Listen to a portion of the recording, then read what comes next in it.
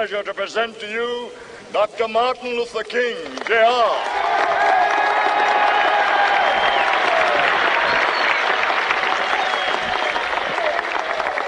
I am happy to join with you today in what will go down in history as the greatest demonstration for freedom in the history of our nation.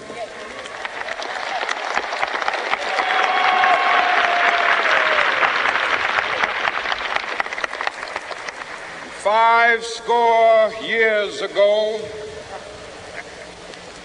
a great American in whose symbolic shadow we stand today signed the Emancipation Proclamation. This momentous decree came as a great beacon light of hope to millions of Negro slaves who had been seared in the flames of withering injustice. It came as a joyous daybreak to end the long night of their captivity. But 100 years later, the Negro still is not free. 100 years later, the life of the Negro is still sadly crippled by the manacles of segregation and the chains of discrimination.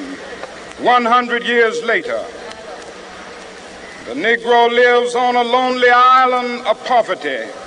I have a dream that one day this nation will rise up and live out the true meaning of its creed. We hold these truths to be self-evident, that all men are created equal.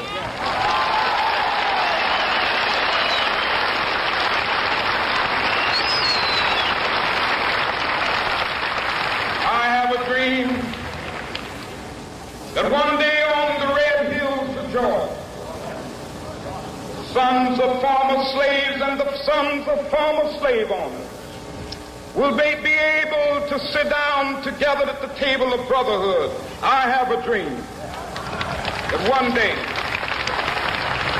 even the state of Mississippi, a state sweltering with the heat of injustice, sweltering with the heat of oppression, will be transformed into an oasis of freedom and justice. I have a dream.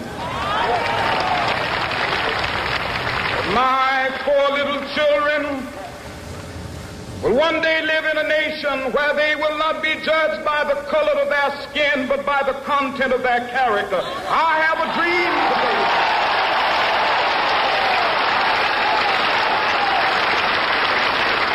I have a dream that one day, down in Alabama, with its vicious racists, with its governor having his lips dripping with the words of interposition and nullification.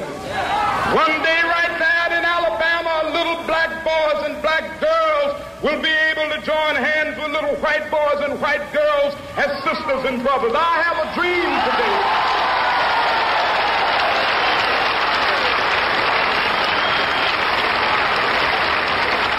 I have a dream that one day every valley shall be exalted, and every hill and mountain shall be made low. The rough places will be made plain, and the crooked places will be made straight, and the glory of the Lord shall be revealed, and all flesh shall see it together. This is our hope.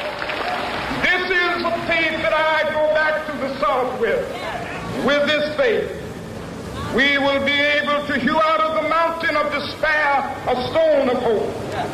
With this faith, we will be able to transform the jangling discords of our nation into a beautiful symphony of brotherhood.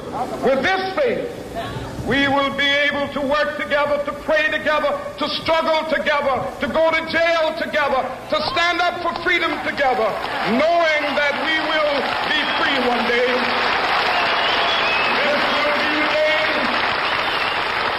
This will be the day when all of God's children will be able to sing with new meaning, my country, tears of thee. Sweet land of liberty, of thee I sing. Land where my fathers died, land of the pilgrim's pride. From every mountainside, let freedom ring. And if America is to be a great nation, this must become true. And so let freedom ring. From the prodigious hilltops of New Hampshire, let freedom ring.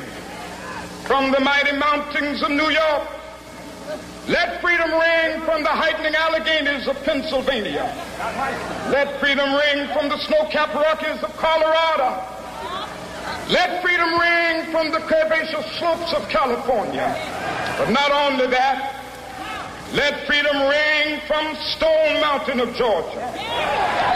Let freedom ring from Lookout Mountain of Tennessee.